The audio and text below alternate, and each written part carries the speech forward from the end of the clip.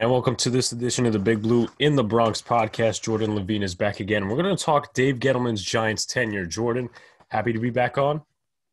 Of course, it's been too long. It's been too long. Happy to be back as always. All right. So I originally did this on the doc, like salary cuts, and I did it by category, but I'm going to go by year because obviously that is the best way to do it. So obviously, Gettleman was hired in 2018, 2017 kind of ish because he was hired towards the end of the season. But 2018 was his first full year. His first move was cutting Bobby Hart, but that wasn't necessarily the biggest move. Right away before the draft was obviously free agency, but before that, the Giants made some salary cuts.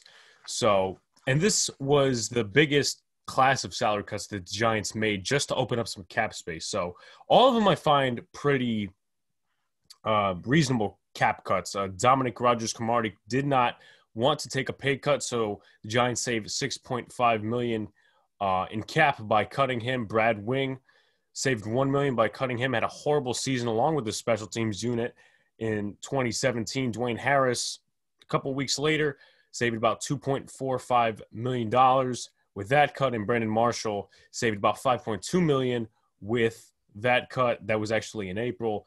But let's go to who they actually didn't keep in free agency from the Reese era. Devon Kennard is one of those guys, and he is now, I believe, with the Arizona Cardinals. But in 2018, he actually did have a good season with the Detroit Lions, and I'll get to it probably in a little bit because it has to deal with Romeo Quara. But the pass rush was lacking, obviously, in 2018. And the problem with that is that, you know, they brought in Arizona guys for Betcher, and what happened was they didn't produce like the Giants thought they would.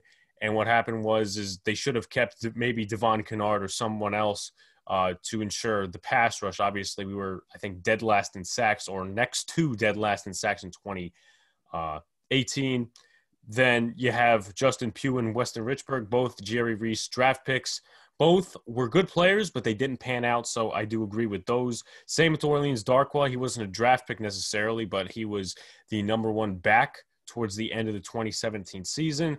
And unfortunately, the Giants had the mindset of drafting Saquon Barkley, so he was no longer part of the team. Ross Cockrell, I didn't agree with. Well, now I don't agree with it because I look at it from a bigger picture. You had Eli Apple on the roster. I don't think Ross Cockrell would have cost much more than maybe some of the other guys on the market. Janoris Jenkins, Apple, and Cockrell. If Apple may have panned out and they traded Apple later in the season, definitely Cockrell would have worked out. And he actually almost came back to the Giants this year when unfortunately something didn't work out there. DJ Fluker, compared to his replacement being Patrick Omameh, they should have kept him at a cheaper price. And they signed, I think it was Omameh, to a 3-year, $15 million contract or a 3-year, $21 million contract. And I'm going to say it's about 15 mil. But Omameh didn't perform like they thought he would, and it was an overpay. So unfortunately, things went the way they went. Any feedback? I was actually thinking about the whole Patrick Omameh situation. He kind of ties into the whole Nate Solder situation as well.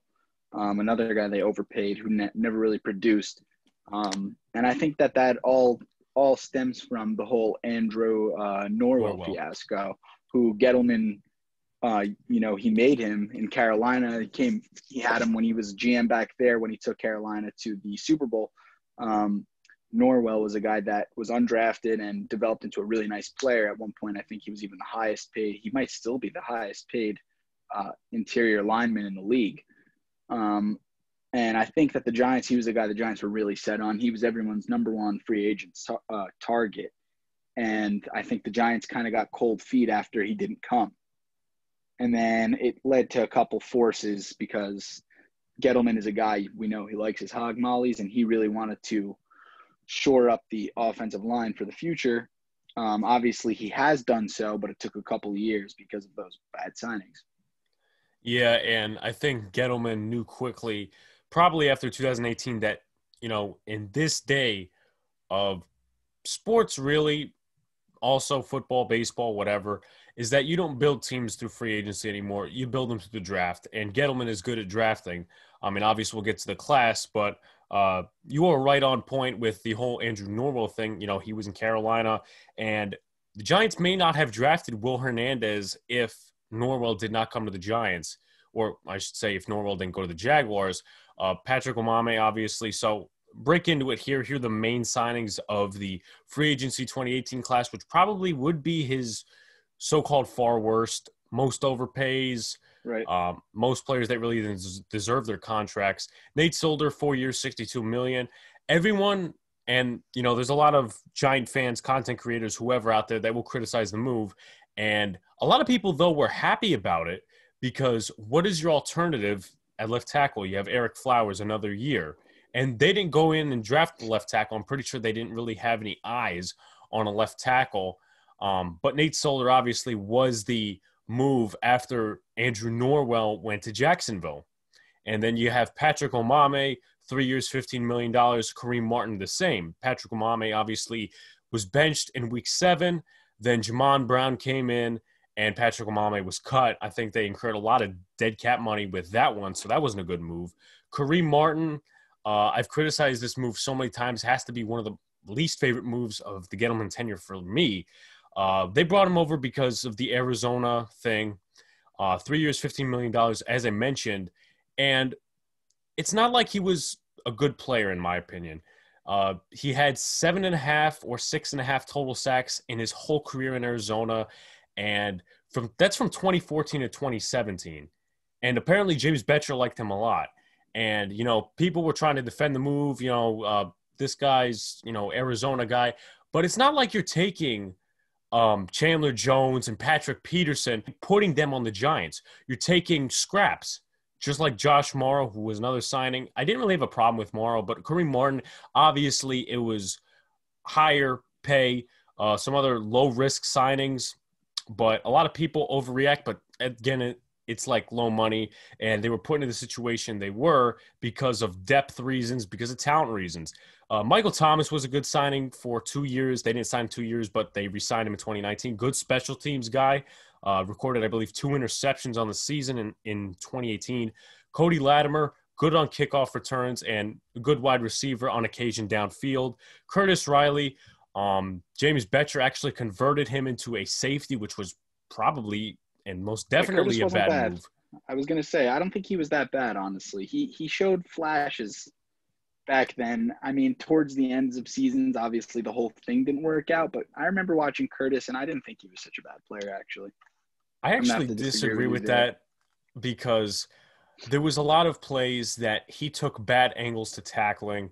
The one key play that I do remember when it came to bad angles, and I get he was only two regular season games into the free safety position, was that long deep ball that Janoris Jenkins got beat on by Tavon Austin, and Curtis Riley wasn't there. You know what? I have to interrupt. I misspoke there. I don't think that he was a good player. I just think that of the Betcher system, which I did not like at all, I don't think that he was the glaring mistake. Or the glaring, no, absolutely. Like that, like not that he was a good player, but I didn't look at those games and say we lost because of Curtis Riley. I thought we lost because we didn't have any pass rush, or there was a lot to that, and it deals with the whole 2018 season. And same thing with B.W. Webb. He was the starting second corner once Eli Apple got traded. And that's where I said, bring in Ross Cockrell. I mean, he was not a free agent at the time. He had a season-ending injury with Carolina. But keep Ross Cockrell in that situation because it's good corner depth, even though he's mostly sometimes a slot corner. But, people are saying, oh, B.W. Webb's a bad player, Curtis Riley. Agreed, but I think on there I would have to really knock on Dave Gettleman and John Mara for the talent. Because that year, the Giants – if you even look at the roster, they were not, set up to win. If you look at the players that they had starting at key positions, Curtis Riley, free safety, I mean, that was an experiment that didn't work. Obviously, Landon Collins, on the defense, Janoris Jenkins. You didn't have a key pass rush. All the guys were scraps from Arizona. Obviously, Barkley, that's a win-now move. Eric Flowers and Patrick Omameh on the right side of the offensive line. And I really wanted to rebuild, but a lot of people were in for the Saquon pick, which we'll get into in a minute, and obviously the whole entire draft class. But they really should have rebuilt there. And I'm not going to, sit here and cry about it, but it's the truth. But right now we are heading on a good direction. So let's talk about the draft class from that year. I have like 6 papers here. Saquon Barkley, obviously the first one. Originally, I did not want Saquon. I wanted to rebuild, move on from Eli, and people were telling me all around, even Penn State fans, get Saquon Barkley. There could be a quarterback in next year's draft. There was. But Saquon Barkley, to me, listen, flashy player, generational talent, not for the Giants. That's at least how I saw it in 2018. We needed to rebuild. We didn't have the cap space nor the talent to sit there and say that we're a winning team. Will Hernandez, unfortunately, he's fallen out of favor, at least from what we can see from the Joe Judge coaching staff, because he was a different coaching staff. That was a different time. Now Shane Lemieux looks to be that left guard. But I liked Will. In his first year, rookie year, he did play well. I think he's going to average out to be a solid average 16-game starter guard. Lorenzo Carter, the jury is still out on him. First year, showed flashes. Second year, not the greatest. Third year, obviously got hurt. So we'll see what happens in 2021. Could be his last chance to probably say. For the Giants, B.J. Hill, rotational defensive tackle at this point. One of the picks, and the next pick also coming from the JPP trade, which actually I forgot to mention, but also going to the trades next, which is kind of a little backwards, but who cares at this point. Kyle Lauletta, I honestly felt, obviously, as part of the rebuilding, kind of view, that A, why would you pick a quarterback there that's a developmental project? And B, why don't you select a position like a corner, like a needy position, maybe a tackle position that you could work on for the next couple of years? Maybe that person or player comes a starter. RJ McIntosh, he did not, get activated at all this season. He was inactive for all 16 games. So he's just a rotational defensive tackle. I mean, he will have probably a bigger role if Williams or Tomlinson doesn't stay, and Sam Beal, 3rd-round supplemental draft, he's probably not coming back this year after he opted out and only played 6 games of his career. What do you have to say on the draft picks and the free agent class? As far as the draft picks go, I think that they started out. We're now, this was what, year 3 for the inaugural draft class of Dave Gettleman's Giants GM tenure, right? So I think through 3 years, I think all these guys kind of took the same route, and I think a lot of it has to do with the coaching changes. Obviously, through 1 year in the Shermer system, or 2 years, whatever it was, these guys all looked pretty good, right? Will Hernandez was more than promising. He was looking like one of the steals of the draft, as well as B.J. Hill. A lot of guys thought B.J. Hill was I remember that he was quoted to be one of the most NFL-ready rookies that the Giants had ever seen.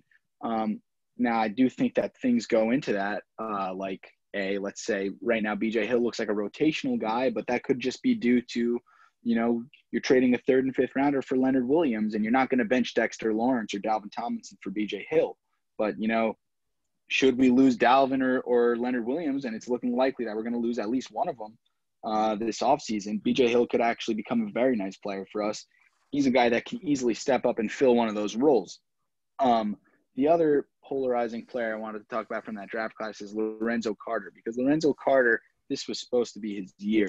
He was supposed to be the pass rusher the Giants wanted and need. I mean, obviously it doesn't mean much. If you look at the blue and white scrimmage game that took place over the summer, I think he had four sacks in that game. He had a big game. I mean, he was looking impressive, and he started off the year pretty good.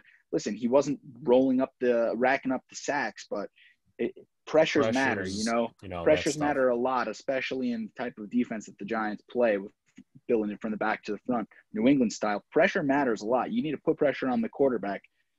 If you're not sacking him, even if you're a throwaway, still a throwaway, you know what I mean? An incomplete pass, still an incomplete pass.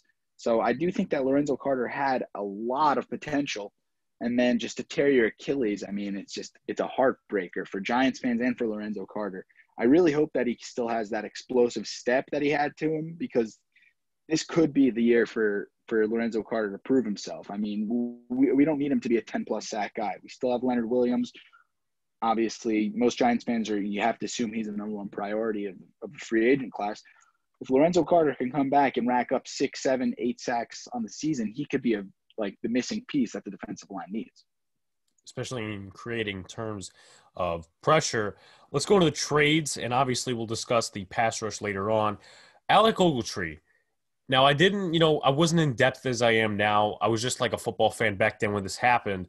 But when we received Alec Ogletree, I was sort of happy because obviously, except for the fact, as I said, I wasn't necessarily, I didn't know the Rams like I do now, or at least know football. But I was, sort of happy for the trade. But it ended up being not a good one. Spent 2 years with the Giants. He was carrying on a big cap hit. Though he recorded 5 interceptions in 2018, wasn't much. I mean, obviously interceptions count, but again, when you're not covering well, you're not tackling well, it just doesn't play out. And Ogletree probably has to be the biggest bust in terms of trading when it comes to Dave Gettleman. When we look at the trade, John Franklin Myers and John Kelly came out of the draft picks that we sent the Rams. Kelly, I don't think is with the team anymore. Franklin Myers is actually with the Jets. We selected Chris Slayton with the pick. It was obviously 7th round, so you're not going to get high value with Ogletree. But looks like both sides didn't really win the trade. But the biggest losers, if you have to pick the biggest loser, is the Giants right there. How did you think he played, and what's your overall analysis on that? I don't think it was, honestly, I think you said it was the worst trade of the Gettleman tenure. I mean, I think it was a bad trade. I think part of the reason why I don't feel like it was – I don't think it was a good trade by any means. Alec Ogletree was bad, and the Giants definitely took the worst hit of the two. But the fact that the Rams didn't really gain much out of it kind of soothes the pain as well. And I'd also go as far to say that it wasn't the worst trade. In my opinion, honestly, I think the worst trade probably was trading back up into the first to get that third first-round pick and take DeAndre Baker, who obviously didn't pan out. I mean, you couldn't predict that. You can't predict. You can predict, character. Like you can see a guy's character, but you can't predict an armed robbery, So, that was a pretty bad trade. In the end, yeah. Also, Riley Dixon, which ended up, I think, being a good trade for us, even though this year he might be a cap cut candidate. He carries, I think, 2.6. We saved 2.6 million from his cap cut. He didn't do well this year, at least, towards the end of the season. That whole return unit defensively wasn't good. Obviously, it started, in my opinion, with the Bengals game where he gave up that huge kickoff return touchdown. Then later in the game, before the defense actually bails you out, you have that long return by Alex Erickson. And I just think that Dixon probably had his worst Giant season. I feel like that there's a lot of, punters that you get cheap on the market. You could also draft a punter, but I think Dixon, had 2 good years in New York, 1 bad. And, if the Giants choose to cut him, I wouldn't be mad. The next one deals with what we saw yesterday. Jason Pierre-Paul. We traded the, I think, 102nd overall pick and Jason Pierre-Paul and received the B.J. Hill pick and the Kyle Lauletta pick. I think definitely, and obviously it was a salary dump a little bit, but we definitely, in terms of that, lost that trade. In terms of that pass rush, obviously trading him away was bad. And as I said, I'm not going to harp on a lot of these things. I'm not going to cry about it, but it is what it is. He's going to be facing his former defensive coordinator on Super Bowl Sunday, and he's going to be, on the same team as Tom Brady, getting a chance to win a ring. So that's another one that obviously wasn't the greatest, but, we probably wouldn't have made a lot of moves if it wasn't for that trade because it did load off some salary. And the first year he was there, he had 12 and a half sacks, and then I think he had the same or similar this year, but he was really regressing towards the end of his Giants tenure. The next one is Brett Jones, and I'm going to get into this with the preseason cuts because it does remark a little bit. Brett Jones, it was not a total bad move. It's not, the headline move when you're talking about Gettleman, but they traded him. He was the starting center from the 2017 season. The Giants received a 7th round pick used to select George Asafo-Ajay, and Brett Jones is a rotational, well, not really rotational, but a backup guard, backup center for the Minnesota Vikings. Now, when it comes to released after the preseason, I'm not going to say, everyone, but Romeo Okwara definitely pushes Giants buttons when we're talking about him because he made other than 2019, a tremendous impact on that Detroit defense. He had 9.5 sacks this year, actually 10. He's going to be hitting the free agent market, so the Giants, as a cheap option, did they invest in him? But he was one of the guys that I was pissed off about that they cut. And as I said, you can bring over guys from Arizona and you could say, they're good or they fit the scheme or whatever. And you could say, oh, we're releasing this guy. We're not bringing this guy back because he doesn't fit. That's fine and all well. But when they produce elsewhere and what you bring in doesn't produce, it's going to be a problem. It's going to be looked off on. Some other guys that were cut after the preseason, Hunter Sharp and Khalif Raymond. The only reason I note these guys is because the return game in the first part of the year in 2018 wasn't really that good. Andrew Adams, Darian Thompson obviously replaced for Curtis Riley. John Jerry, the veteran guard, was cut. He was a starter for the past 3 to 4 seasons. And Ryan Connolly in 2020, I just misread that, but then again, I'll go back to it. So going back to the trades, traded Eli Apple for a 4th-round pick that we ended up trading up for Baker. And we drafted T.J. Brunson with the 7th-round pick they sent us. My thoughts on that, no clear winner that trade because he did play with the playoff team. But then I think it was a year or 2 later, he was with the Panthers, and now he's cut from there. And I think he's a free agent now or with one of the teams.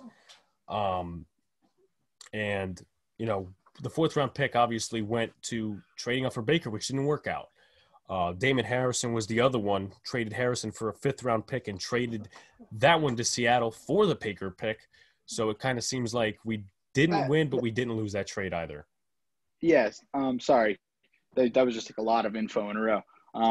So 2 things I wanted to talk about were, again, just to reinforce my statements about BJ Hill when we're talking about the Jason Pierre-Paul trade. Yes, I understand Jason Pierre-Paul. He gets pressure on the quarterback. But again, like you said, that's a salary dump. We needed to get rid of some money, as well as it could be a Leonard Williams type situation. This time last year, everyone was saying the Leonard Williams trade was awful. We gave up two valuable mid-round picks for a guy who wasn't performing, right? But then he came in this year and he played well when he was given the opportunity with the right system. I think the same thing goes for BJ Hill. People are going to say, obviously, BJ Hill's not as good as Jason Pierre-Paul, but like I said, we're likely to lose one of our big 3 on the defensive line. BJ Hill, I predict he's going to step in and he's going to show up to play right away. So that's my thoughts on the Jason Pierre-Paul trade. Not the best, not the worst. And then as far as, I don't even remember what was the other thing you said. Eli Apple and Damon Harrison. Right. Damon Harrison, again, you have to treat that as more of a salary dump. Middle of the year salary dump. It's good for us. It's good for you, Damon. They wanted to get him out of there. Again, they traded him to Detroit, a team with a similar situation. But at the time, Detroit was looking like if I'm not mistaken, they were still in the playoff race, and it was more of a respect move. Giants fans loved Snacks. Snacks loved the Giants. He's like definitely a fan favorite. They wanted to do him. The Giants are a classy organization. I'm sure they wanted to give him an opportunity elsewhere. It was good for them, good for us. A lot of people won't think about it this way, but what happened with that trade was they gave BJ Hill more time, and that's where you saw BJ Hill's production go up. I'm pretty sure before the trade he had 1 or 2 sacks. One I think was actually on Deshaun Watson, but you had that big game. Well, BJ Hill got more playing time, but that was where Dalvin Tomlinson started to shine because he took over that nose tackle. He wasn't like anchor. it was in the 4-3. Right. Even though that he came out of there, meeting Alabama, fitting that, and he did have a good rookie season in 2018. He statistically didn't have a great season because he didn't get any sacks, a lot of pressures. But in terms of BJ Hill, he had that big game against the Chicago Bears, and that's where we all saw his potential. And from then on, obviously we thought that, and obviously 2019 didn't really we didn't really, think that BJ Hill was what he was in 2018. But to sort of wrap up the 2018 season, obviously we went 5-11, which was 2 wins more than the years prior. But obviously we took a late start to the rebuild. Some notes: they hired Shermer, and we know this now, to save Eli's career. Yeah, so I have opinions on the whole Shermer thing, and I have a big theory. If you want to let me go, I got a big theory of how things trickle down from the top to the bottom and why certain things happen and how a certain decision like keeping Eli Manning for extra years can lead to the Giants signing a bunch of Arizona Cardinals washed up kind of shitty role players, you know? Mm-hmm.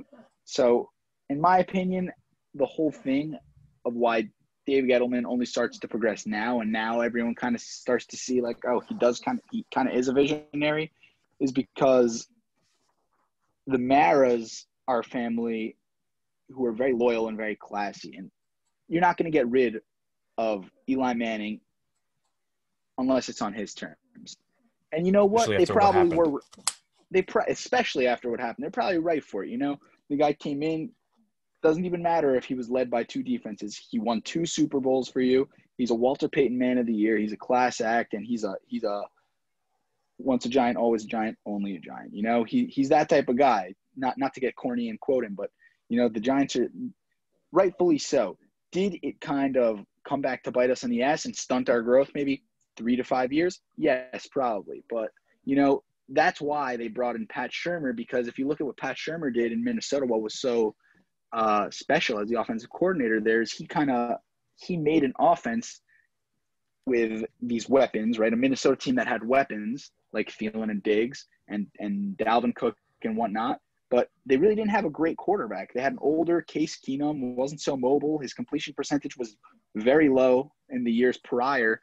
And, you know, Pat Shurmur comes in, and with his system, with this play action, quick pass, dump off, you know, bootleg, everything that he kind of ran, West Coast style, Case Keenum jumps up to what I think it was like 66% completion percentage. Sorry, I don't have notes in front of me, but that's a crazy number to jump to. And they march down all the way to the NFC Championship game. So that was like a kind of a no-brainer. I mean, the guy's in the market for a head coaching job. You have Eli, you have these weapons like Odell, Sterling Shepard, Evan Ingram, all these guys. You gotta bring in a guy if you're committed to keeping Eli until he's ready to go. So what happens there, though, is that Pat Shurmur does not know his ass from his elbow when you're talking about defense. Not to make it sound so like,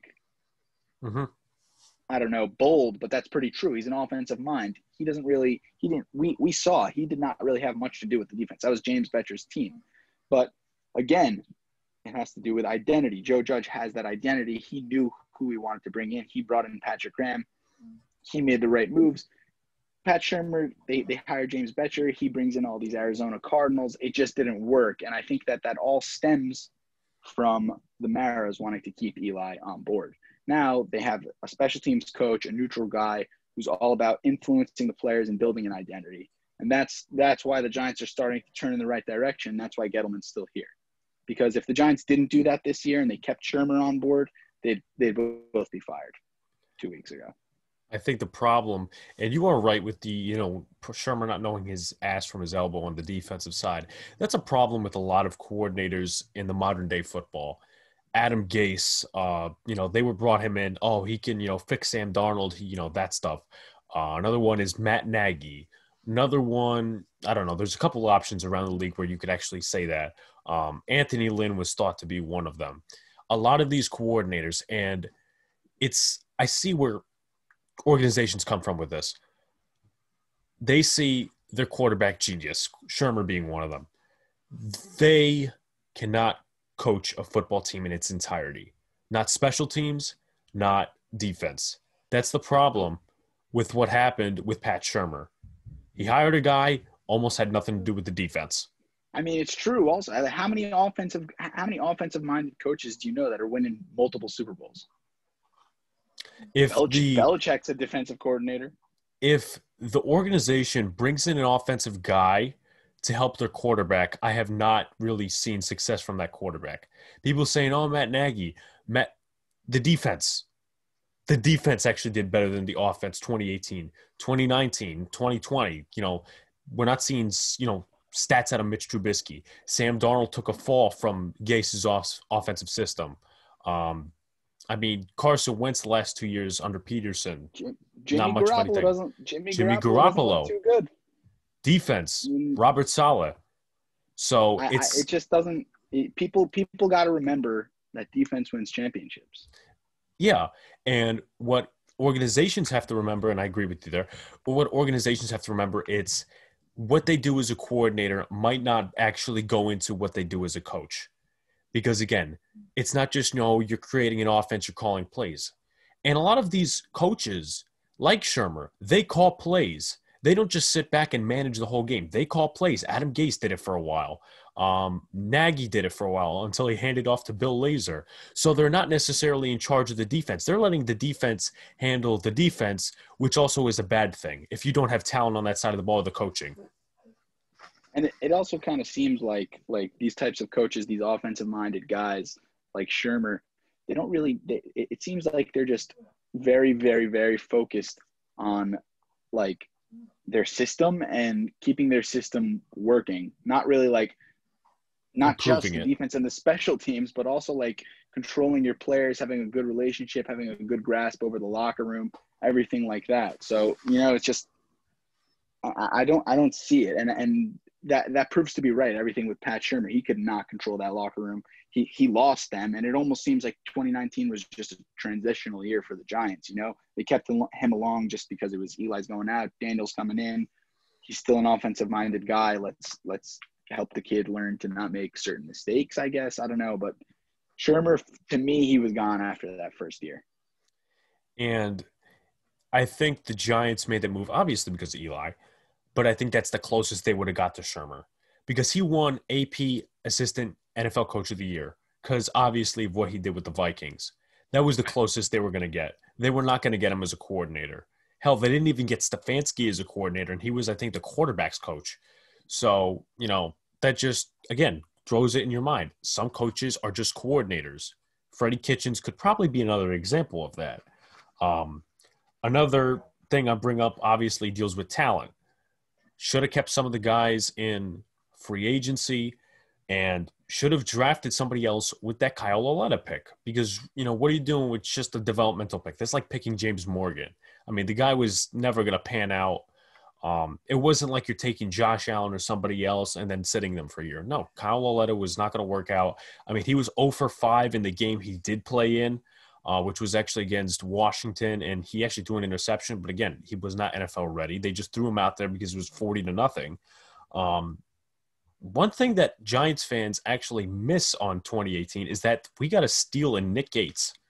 He was IR for most of the preseason, or at least at the end of the preseason. In 2019, he came back to play left tackle, left guard, what have you, makes it onto the active roster. And then obviously we know him now as the starting center. Center of the future. Center of the future. So yeah, and I like Nick, even though he's not the greatest. He's good. He's good. Job. Starts 16 games. He was and he's surprisingly nasty. very good. He was surprisingly very good this season. I don't think he allowed a sack all season, did he? No. Yeah, he didn't. And you know what? He's that nasty guy on the line. He's that mean bully. If anyone touches his teammates, he's up in their face, spitting. Aaron Donald. Ready to throw. Exactly. So, you like to have that, especially on a Joe Judge mentality team. Definitely. I like to know that if anyone knocks down Daniel Jones, Nick Gates is coming. Yeah, they should be scared. Just like the last game, too, with Jalen Smith. I mean, what are you doing? That whole first half with the way the Cowboys were playing, I mean, 3 personal foul penalties. They didn't look like they wanted to win that game. But nonetheless, let's transition to 2019. I don't think I'm missing anything from 2018. Let's go to free agency, or at least the start of it. We let go Landon Collins. We did not sign him back. A lot of the reason was that he may have not fit the scheme. A lot of the reason was that the Giants were not going to give him the money. Everyone was pissed off at the time. I bought, or at least got for Christmas, a Landon Collins jersey in December, ends up signing with the Washington now football team in March. And that year did not instill, Collins wanted to come back. And he blames Dave Gettleman 100% for that. Was it a good move? Yes, it was in the long term. Everyone was not in favor of that move at first, but look at the long term. Jabril Peppers improved this year in that Odell Beckham trade, which we're actually going to talk about next. He wanted high-paying money. I think he's $84 million on a 6-year contract, if I'm not mistaken. And Giants got a 3rd-round comp pick for him. So I think that's a good move by Gettleman, one of the more underrated moves. Let's go to the infamous Odell Beckham trade that I actually like a lot. Didn't like it at the time, Love it. but I No, I said love it. right now, Always, you know, always have loved it. um, what people miss, actually, it's a minor error, but who cares, is that it was actually turned into one trade. Olivier Vernon and Odell Beckham for the 17th overall pick on Dexter Lawrence, Jabril Peppers, Kevin Zeitler, and O'Shane Ximines. Even if I mean, O'Shane Ximines does not, come to be it's still a win. It's still a win to me. Still a exactly. win. Odell, he tore his ACL this year. He's going to rehab with Saquon Barkley, but the You year. lost two high money injury prone guys, one of which was literally a cancer to the locker room, could not get along with the coach, could not get along with the quarterback, was only about himself, says he's all about winning, but if you're all about yourself, it's a team sport. How are you going to win? So to me, that's a great, great trade. Dexter Lawrence has helped make the defense what it is. I mean, Kevin Zeitler has been great. All these young guards are learning from him. I mean, it's a great trade, in my opinion. Jabril Peppers is a fan favorite. I really don't know obviously they're OBJ fans now, they're not necessarily Giant fans, but again, Olivier Vernon could not stay on the field for his money and for the money that was thrown at him. OBJ, cancer in the locker room. And then, as I said before, even if O'Shane Ximines doesn't pan out because he did end the season on a season-ending injury, I think it was something with his knee or surgery, something like that, you still got three good players in Lawrence, Peppers, and even if you get 2 good years out of Kevin Zeitler and end up cutting him this offseason, I still like that trade a No, I lot. like that trade a lot. And, Kevin Zeitler, yes, we should probably cut him just because we have these young bucks and they're all ready to go. We'll save a lot of money. But Kevin Zeitler, don't forget, he was the best player on our offensive line for at least a year. At Mm-hmm. least a year, he was the best. And, he's probably still one of the better players on our line. Yes, he's older now. Yes, we pay him a good amount of money. But Kevin Zeitler served us very well. Daniel Definitely. Jones would not have progressed. Listen, the jury's still out. He hasn't progressed fully, but he would not have gone to the point where he's at At if least, Kevin yeah. Zeitler was not there. 2019 free agency, and then I'll go into the draft picks and the infamous draft trade. Golden Tate. Now, I'm going to make my comment. Obviously, I might further evaluate, but I might just get it out now. I think the Giants half-assed their rebuild in a way, because if you take a look at what they did in terms of rebuilding in 2018, they traded Snacks and Apple. Those are defensive players. What they did in 2019 wasn't necessarily rebuilding the offense, other than Darius Slayton, Daniel Jones. They signed Golden Tate to a 4-year, $37 million contract. That's not necessarily rebuilding, in my opinion, or at least the way I see it. Um, they signed Mike Remmers. I mean, stopgap, he was decent for the offensive line. But again, you didn't draft any O-linemen from what I could, gather till the 7th round. And the 7th round pick wasn't even, going to work out in the end. So I think the Giants really half-assed that. I think that's why you saw emergence of this defense before the offense could actually do anything. In terms of other free agent signings, Marcus Golden, 1-year, $3.28 million deal. Loved it. For the James Betcher side of things, loved it. But obviously in 2020, we traded him for a 6th-round pick, which I don't necessarily have a problem with. Olsen Pierre, minor signing, another Arizona guy that didn't pan out, but low risk signing. Another one that I didn't like, Arizona pick, but we ended up. Again, you're locked into that James Betcher defense with Pat Shurmur, remember. So yes, that's gonna happen. None of those signings were that significant, or none of them hurt us that bad, but none of them were good. Yeah. The Giants declined his option in 2020. Antoine Bethea could not cover the deep ball for anything, was a box safety. And they started giving Julian Love more playing time towards the end of the year. It wasn't because of Bethea's play. It was because Jabril Peppers got injured. So, Julian Love looked good at safety in 2019. That's another Betcher project because they put him at safety. They tried him at safety earlier this year, didn't really play out. And then towards the end of 2020, they tried him at corner. He looked good against the Cowboys. We'll see where that goes, but they'll probably still end up drafting a corner in this draft. But as far as free agency goes, not much spending other than Golden Tate, but still, not really impressive. But obviously, they did draft a lot of picks. Let's go to the draft picks. Let me find it over here. Oh, yeah. So, obviously, Jones. Jury's still out on him, but I'm gonna say it, and We I'll should admit we it. should leave it at that, honestly, because he could step up and be Josh Allen next year, or he could be nowhere. Yeah. He could be Josh Allen, or he could be Josh Rosen. Yeah. People didn't look at the next pick's player value to be the player value at 17. Dexter Lawrence, nice pick. Defensive line. Hog Molly's I on the other like it. side of the football. Yeah. I like it. You surround him with Leonard Williams and Dalvin And Tomlinson. you can't go, in my opinion, you can't go wrong with these high profile, great unit SEC guys on the defensive side of the ball. I don't agree with taking an SEC quarterback if it's a guy from Clemson. Obviously, Trevor Lawrence this year. Set that aside. Usually, I don't like these big SEC school quarterbacks, but as far as the defense go, they're great. These guys from Alabama, LSU, Clemson, just because they function at a level closest to the NFL, and at the same time, they know how to not be the star of the defense and work in a unit. Building blocks. That's just my opinion. And I think that's exactly what you're seeing with Dexter Lawrence. He came in right away, very pro-ready guy. He's been great. All right. So next pick, infamous DeAndre Baker trade. We got the 30th overall pick. We traded the 37th overall pick, which Seattle traded to Carolina to get offensive tackle Greg Little out of Ole Miss. The Seattle also used a 4th-round pick that we gave them to select cornerback Hugo Amadi, and also another 4th-round pick to select Ben Burr-Kirven. And obviously that trade did not work out. Unfortunately, I mean, the charges were dropped, but at the same time, that was too much drama. It's a lose-lose situation because if you kept Baker, the New York media would totally destroy you and you'd look bad for giving him a chance.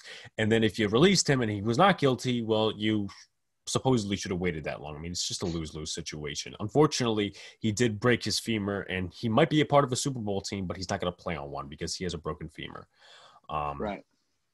So with the rest of the draft picks, O'Shane Ximines, I think the jury's still out on him because showed Agreed. a lot in his rookie year in limited snaps like Lorenzo Carter, but this year had less snaps, I think, or at least about as much as his injuries. Injuries, yes, but I think they favored more Carter, in my opinion, at least from what I could see. And obviously, towards Plus, the end of the year, he had the injury. You have to take into account they added Kyler Fackrell as well. Yeah, Plays that took from side. a lot of the playing time, and obviously they factored in Golden a little bit. But obviously, as I said, Ximines out for the season with the injury towards the latter part.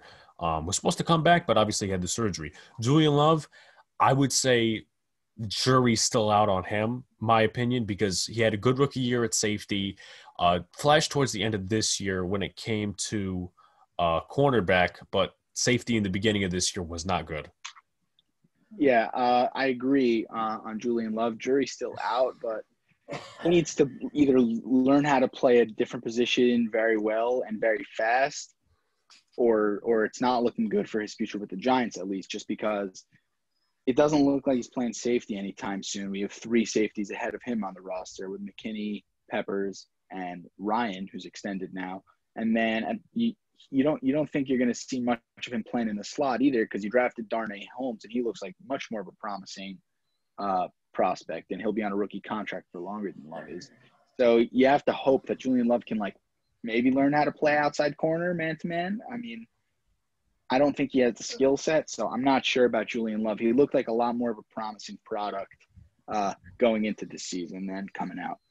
A lot of people said he's too slow to play outside corner, but obviously that's for the Giants to find out. The next guy is unfortunate, Ryan Connolly. He had the torn ACL 4 games into 2019. He showed some flashes with the more snaps he played, had 2 interceptions, but obviously I don't know what the reason was. They never gave a specific reason, obviously, for cutting him. Ryan Connolly was cut at the end of the 2020 preseason. I think, in my opinion, that it is sort of a bad move on the Giants' part. Well, listen, the players, schemes, everything. I get it. He was injured. He's coming back from a torn ACL. That's always tough. But your alternatives at the time were 7th-round pick. Downs. Yeah, and Devontae Downs, Devontae Downs was a special teamer for the Vikings. I'm surprised they saw anything in him, to be honest. if you ask me, the whole Ryan Connolly issue is it's unfortunate, but it's not as bad as you think because the Giants really were not in a position to take risks this year. Yeah. With guys like that, and remember, you're dealing with a global pandemic. The coaches, new coaching staff, they're not getting a great look at everyone. Ryan Connolly's coming off of a torn ACL. We don't know how good he looked. We don't know how healthy he looked, and Devontae Downs might have shown a little bit more in the training camp than Ryan Connolly just because of the injury and COVID and everything like that. I mean, I think it's an unfortunate issue, but I think that the Giants were okay with cutting him because you only saw a little bit of him last year, you only saw a little bit of him going into this year, and he's a late round pick. So it's like, yes, he was a fan favorite because he had the flashy interceptions and he had very good numbers for only playing, I think it was like 4 to 6 games or something. But 4 games. He wasn't a guy that was like that bad to let go of. It wasn't because Devontae Downs was a better option. It was probably more just because they saw more. Yeah, and obviously no preseason games probably plays into that. And obviously, this also plays into another thing on the defense where Darnay Holmes, he got off to the year on a really bad start. Again, he's a rookie, but they probably would have saw more in preseason games of what his struggles were going to look like rather than seeing, oh, my God, he's the starting corner, second starting corner. He's flashing and everything like that. The next guy is Darius Slayton. In my opinion, jury's kind of out on him, but at the same time, I think he could produce. I think the Giants went to him or at least relied on him way too much this season, and he didn't produce. I think the jury was out on him going into the season. People had high hopes.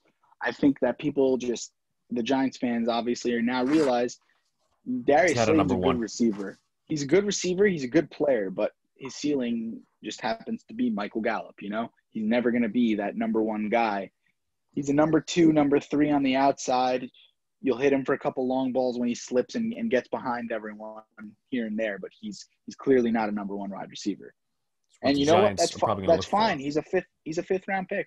So it's not like you're taking fine. A first round pick and he's like, oh, it's a bust. No, he's a 5th round pick. Giants. He's exceeding expectations. Surely exceeding expectations. Yeah, definitely. He's a good player. With that, Darius is a good player.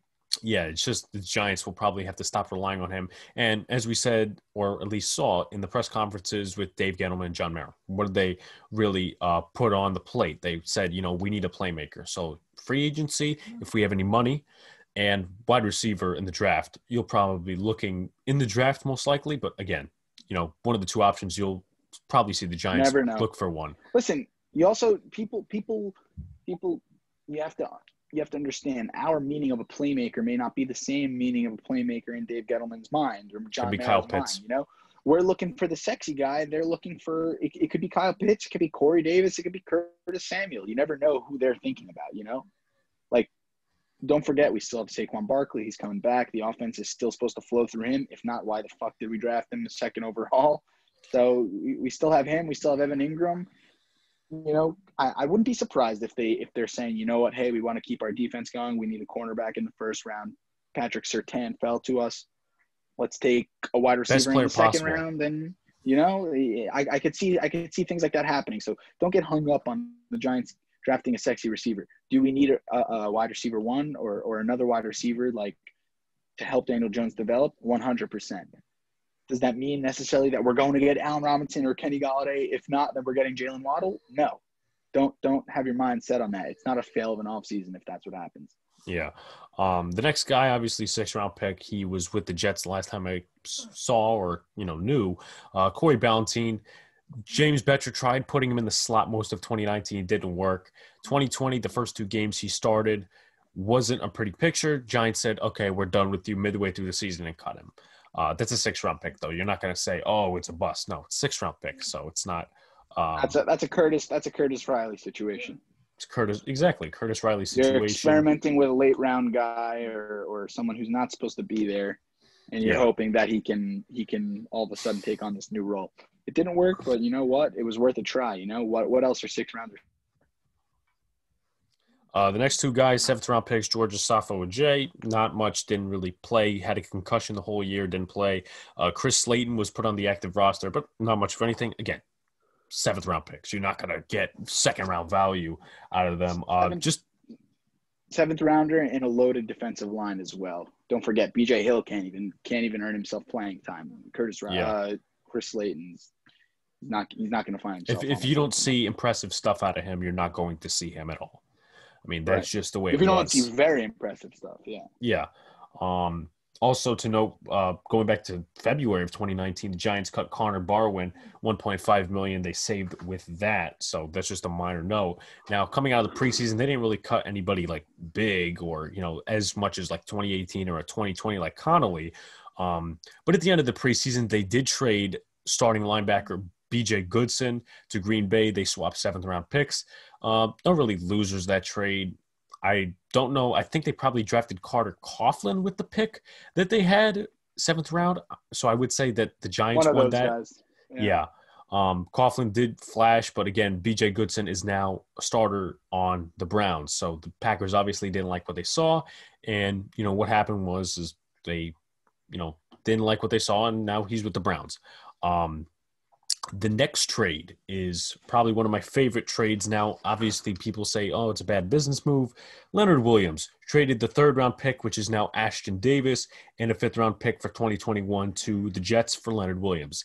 Obviously, I didn't like it at first because, hey, 2-6 or whatever, and you're trading for a guy that's going to be a free agent. And, he didn't produce with the Jets, and he had half a sack 2019, 2020, 11 and a half. And here's what I got to say to that before I let you, because I know you probably harp on this, but the last couple of years, 2 to 3, they didn't surround him.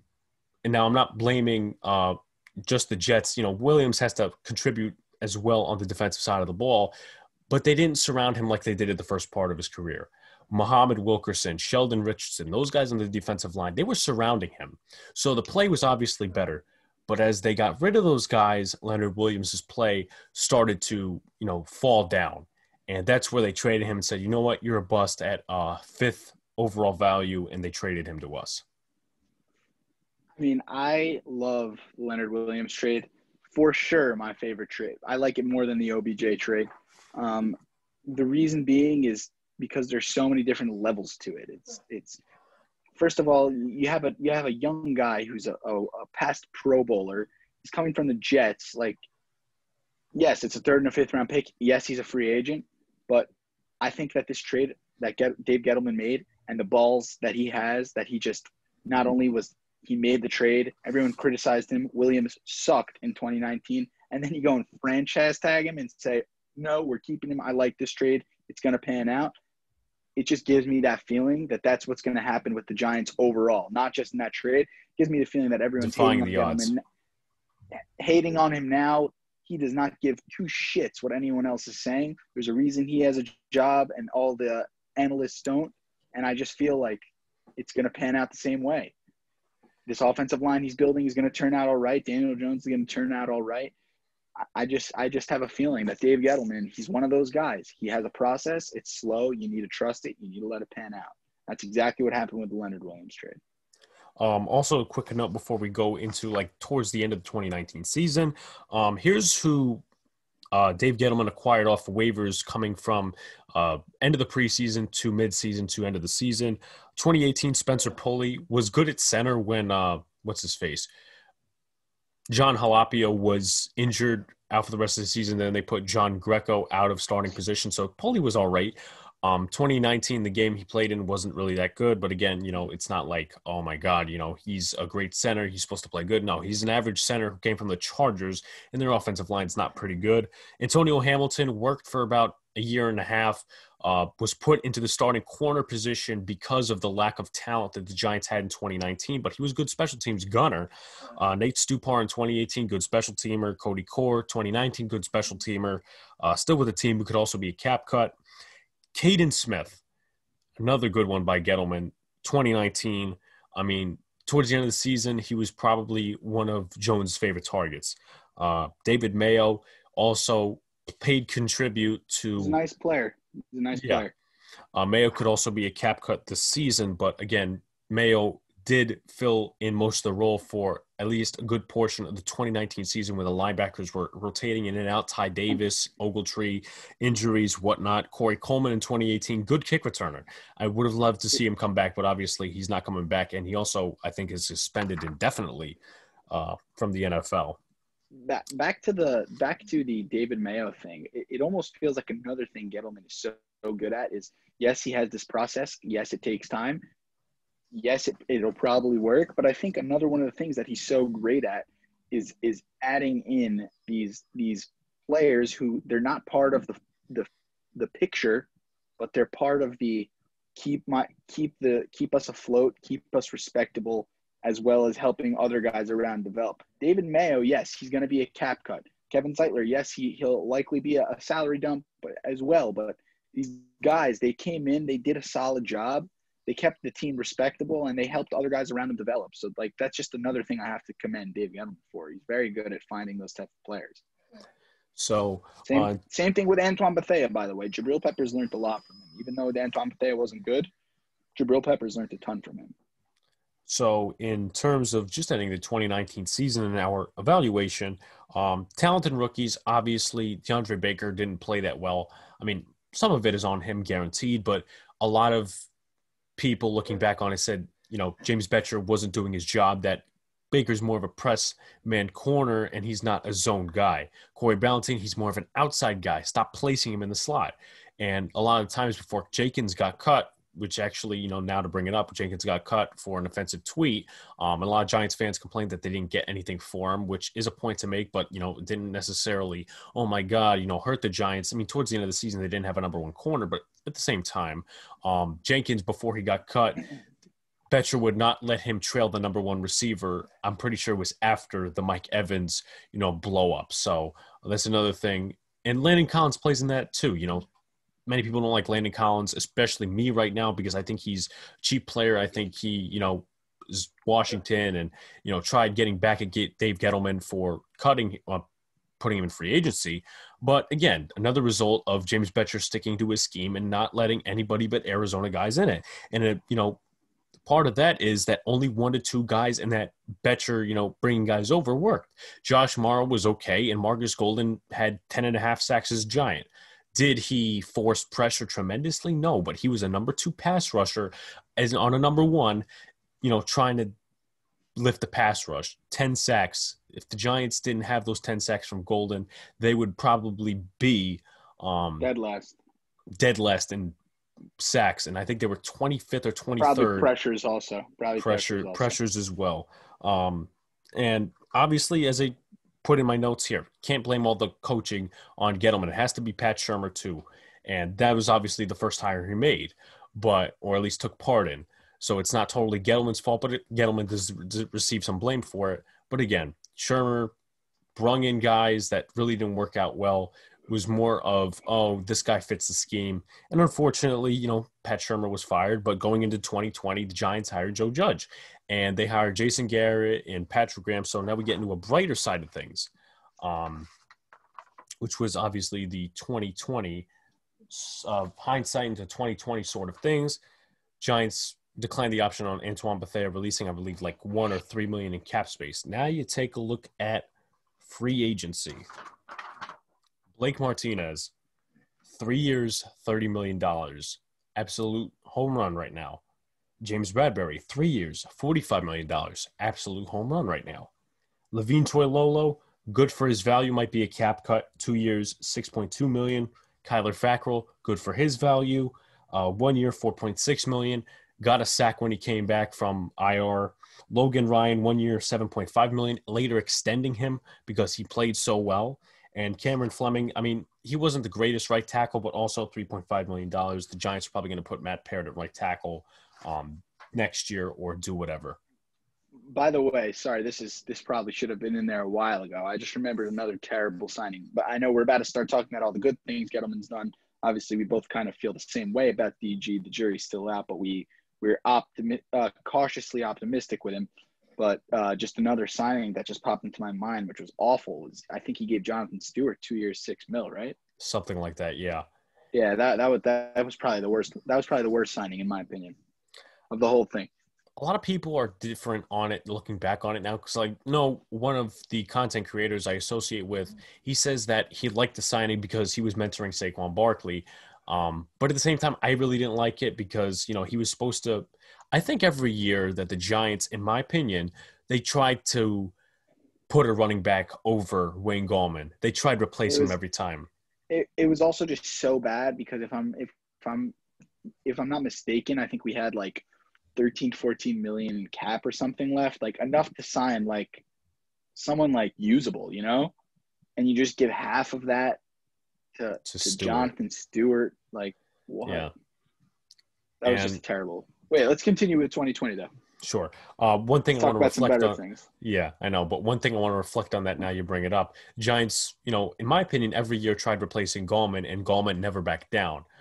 They replaced him with Stewart, and obviously Stewart went on IR. Gallman Yeah. was the number 2 back. Then you move to 2019 where they had Rod Smith, goes on IR. Then obviously Gallman gets that concussion midseason. They put Javorius Allen in as the second running back, but Gallman it still impresses No, Joe Judge and his staff, and you know. I'd love to find a way to keep Wayne Gallman See, the this problem is offseason. he might be It's asking for unlikely. money, but It's money it's and another starting unlikely. position. Right. It's unlikely, but I'd love to keep him around because Saquon Barkley with the injuries is clearly not a 4 down back guy. Yeah, He's a and he's not good in come pass first and protection. second. Yeah, no, he's not. Going back to obviously what made the cap more expendable, Kareem Martin was cut $4.8 million saved. Alec Ogletree was cut $8.25 million saved. Now let's go to the draft class, and we say this every year, but I think I mean it this time. This is his best draft class by far, in my opinion at least. Yeah. Andrew Thomas obviously struggled at the first part of the year, may have been due to the way Mark Colombo was coaching. He's a future LT for sure. He's a future left Yeah. tackle. Later in the season, he got better, as we saw. Did well against Myles Garrett, gave up only 1 sack. Obviously did well against the Cowboys the second time as well compared to the first time. Xavier McKinney, obviously that game against the Cowboys was big for him when it came to development purposes because Yes. he got the interception, a couple tackles for a loss. Matt Parrott obviously struggled a little bit going into the latter part of the season, but again, I like I'd his say play and I like I'd say the his same. I'd say the same as I would for Andrew Thomas. Obviously, rookie season, spotty, 2 different coaches. He's the RT of the future. So I mean, already you're talking a great draft class. You've got a promising young safety and two young startable tackles for years to definitely. come. So Darnay Holmes at 4th round, startable. 110. A lot of people didn't like the trade because Tyler Bidish was still on the board. The Giants picked him, meaning Yeah, yeah, yeah. Holmes. The A center lot of out of Wisconsin, right? yeah, and Yeah, a lot of people said that they feared him because of the fact that he was injury prone. Obviously, he got injured with the Cowboys a little bit, but the point is there the Giants selected Darnay Holmes. First yeah. couple games this I season, he think struggled. Cushenberry was there as well. I think Cushenberry was. Cushenberry, I think, was selected in the second round or the third round or the fourth round, actually, by Denver.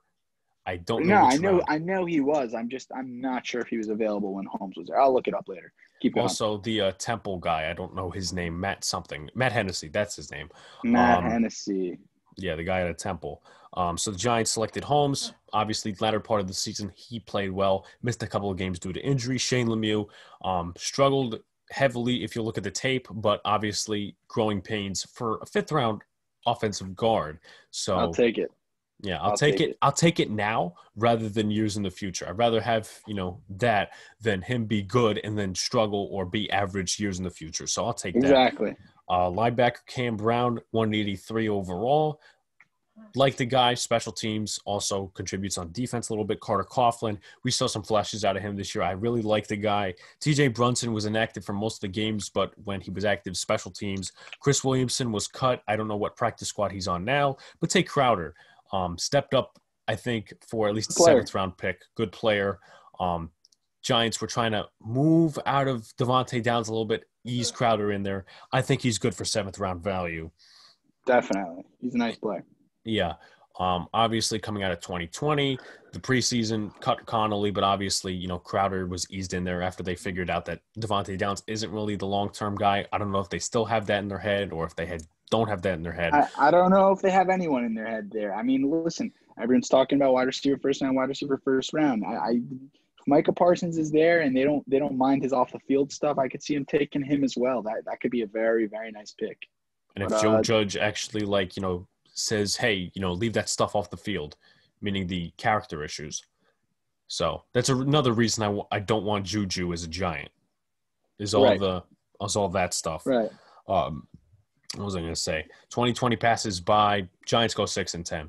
I mean, looking at the schedule, honestly, and now obviously in season you'll say, "Oh, we're supposed to win against this team, against this team, against this team," but I believe that the Giants did not lose a game they were supposed to win, in my opinion, looking at the schedule. Because if you look at the 49ers, obviously in season they were supposed to beat them because they were so depleted, but they were supposed to be a good team out of season before the season, and we lost to them.